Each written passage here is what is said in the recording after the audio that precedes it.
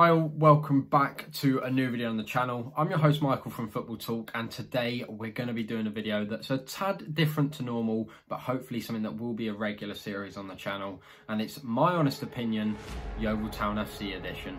My aim for this series is if you haven't been to a particular stadium or to watch a particular club before, I want to help you make a proper informed decision on whether or not to go and watch this said team. Today we're starting with Yeovil Town, and hopefully there'll be many more to come. If you do enjoy, please like, subscribe, all that good stuff. But without further ado, let's get into the video. Part 1, the rise and fall. Yeovil Town FC are a club based in Somerset. They currently play in the 6th tier of the English football pyramid in the National League South. They were founded in 1895 and play at Huish Park Stadium. Now, the rise and fall of Yeovil Town has been pretty well documented, but it's certainly the fall, unfortunately, that has been the more distinguished part of the story. I'm going to take you back to 2012-13, where Yeovil Town did the unthinkable. After a League One playoff final win, they got themselves promoted to the Championship, which was an incredible achievement. This promotion meant that they'd be playing the likes of Nottingham Forest, Burnley, and even Brighton and Hove Albion, who will be competing in Europe this year. It was an absolutely incredible achievement, and the thing you've got to keep in mind is that only 10 years prior to this, Yeovil were in the National League, or the back then Conference League, which just made it even more special. Unfortunately, after just one season in the Championship, Yeovil finished rock bottom of the table, were relegated to League One, and this was just the start of what was going to be a very, very horrid few years for Yeovil Town fans. Yeovil faced back-to-back relegations, as the following season they were then relegated from League One into League Two, where they would be lucky enough to do a few seasons in League Two before then being relegated all the way down to the National League, meaning their 15-year spell in the Football League was officially over. Yeovil Town supporters are facing up to the club's relegation out of the Football League. It's just the hope that kills you. They always follow Yeovil Town, wherever they are. Never mind, we'll be back.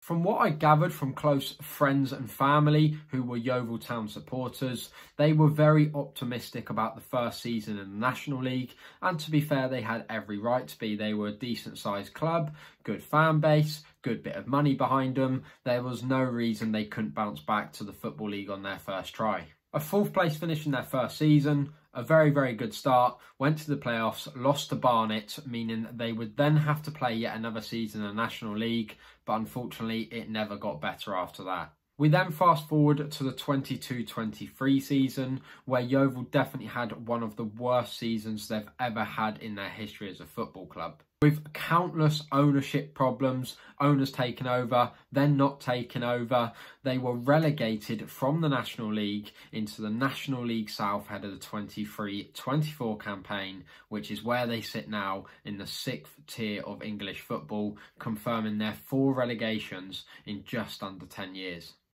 Part 2, hospitality.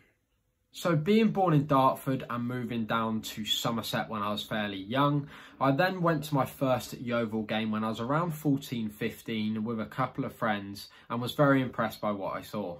There was a good buzz, there was busy crowds, there was a great beer tent which had all the 12:30 kickoff, serving food, drinks, and even had a good blend of home and away fans all mixing in together, having a really good time. One of the very sad things I did notice is that as Yeovil started to fall down the leagues, so did their matchday experiences. It seemed like the club this whole time was being really poorly run, and they didn't even seem to care about generating revenue from the matchday experience itself. That's catering, hospitality, food, drinks, everything like that.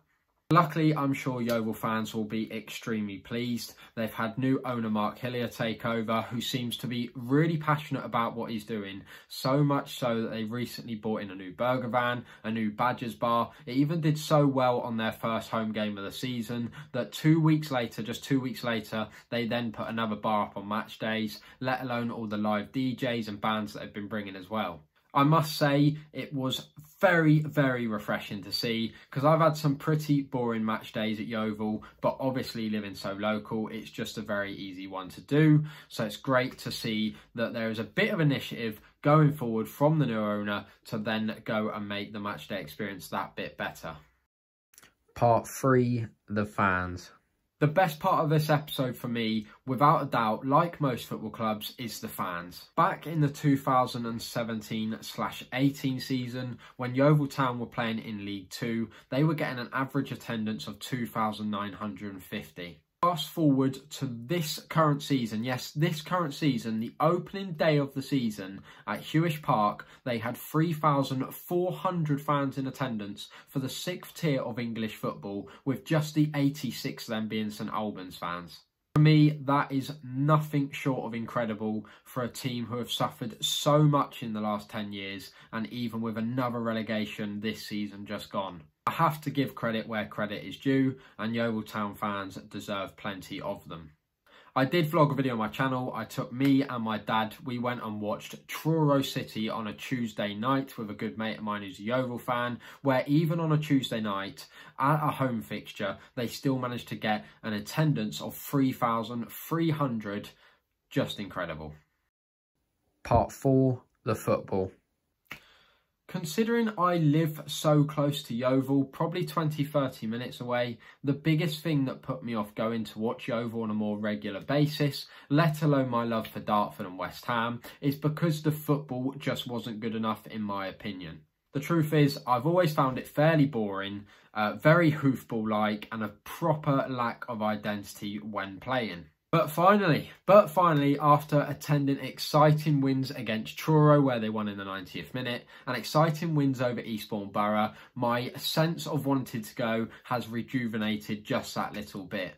I know some of the exciting results Yeovil are having this season doesn't always benefit the fans, but as a neutral and for outsiders wanting to come watch, I must say Yeovil have been making some fantastic games this season, some very entertaining games, although some of them are not on your side with a 4-3 loss to Havant at Waterlooville, but great wins over Truro, Eastbourne, even Weston-super-Mare are making Yeovil that bit more exciting to watch yet again. Yeovil are slowly bringing back special moments to Huish Park, just like these ones.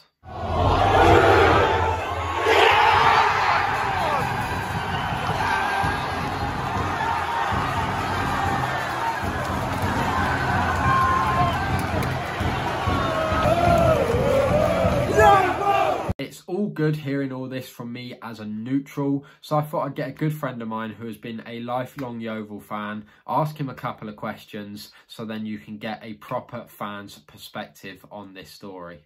Right, we are here with Michael Calverley. Great name, by the way, Yeovil Town FC fan. Lifelong fan, is that correct? Yeah, I'd say so. I think my first ever game was when I was about 7 or 8 years old. First trip to Huish Park. First game at a football stadium. It was really, really good. And I mean, first question, got to start with. Miserable few years. Yeah. Very miserable few years. Yeah. What has made you stick with the club through those? To be honest, you've always got to support your local club. Massive, massive advocate for that. And I think, yeah, we've had a lot of lows, but we've had a lot of highs as well previous to that. And it's just something that's just kept me going back all the time. I just love the atmosphere. Not everybody gets on with everybody, but that's the same at every club. And I think, just to be honest, I think the whole atmosphere of that club has just got better as the years have gone on. It may be so much now in the last 6 months, 7 months, but not over the course of the last 4 or 5 years, but it's getting better. And new owner, improvement? Yeah, see it? Yeah, really nice bloke. Met him in person a few times.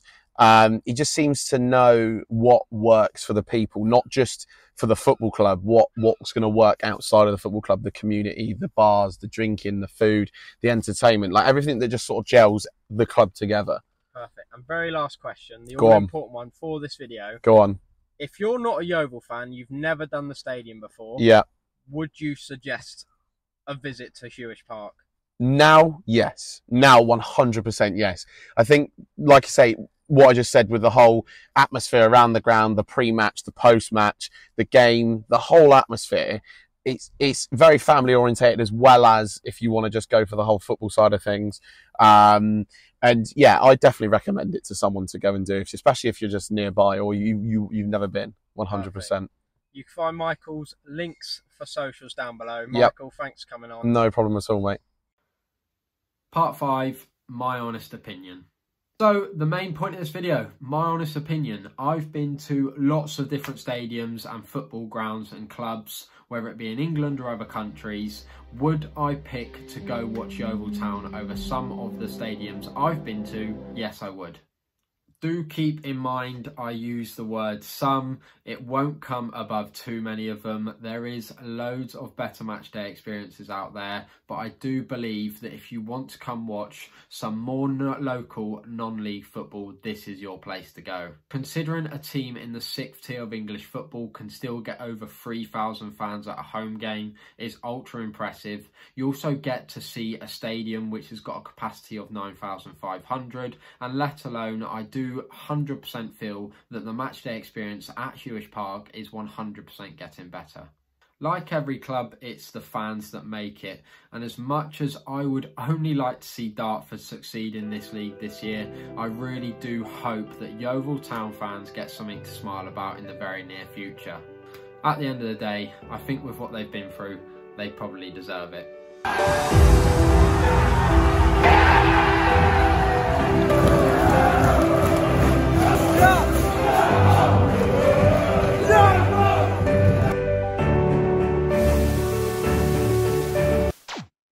So there it is. If you have been to Huish Park, please let me know in the comments what you thought of your match day experience there. I'm always eager to hear them. And as I say, let me know what club you would like me to do next, and I'll get to work on doing some research. If you did enjoy, like, subscribe, and until the next one, I'll see you around. Thanks for watching.